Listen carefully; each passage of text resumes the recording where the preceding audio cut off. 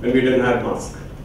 What we used to do is, when a client walks in with a dry scalp, there's a big problem between a dandruff and a dry scalp. In both cases, it flakes out. Yeah?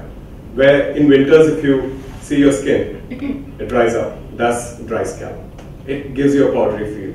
But in case of dandruff, it's more clustered. That's how you're going to identify between a dry scalp and a dandruff scalp. Now, when you deal with a dry skin, what people used to do is, people used to apply conditioner onto the scalp and use the knuckles and give a massage.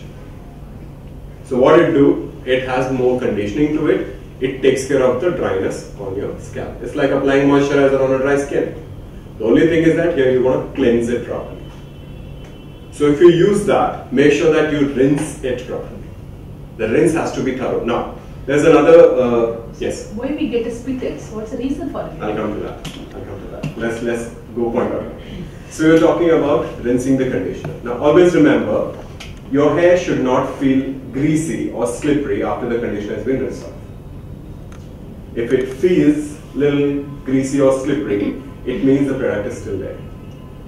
It should feel normal and clean. You understand what I'm saying? Normally what do we think? We think conditioner hair, matlab it should feel softer. Yeah. There's a difference between feeling softer and feeling greasy or slippery. Now if you feel that greasiness is still left over, rinse it thoroughly.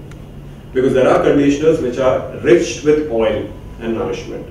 Those conditioners takes a little longer than normal conditioners to come out.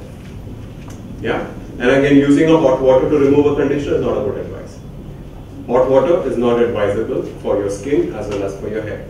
It dries up. One split end problem. Now, how does split end happens? Now, split end happens when we don't take care of our hair or we don't trim it more frequently.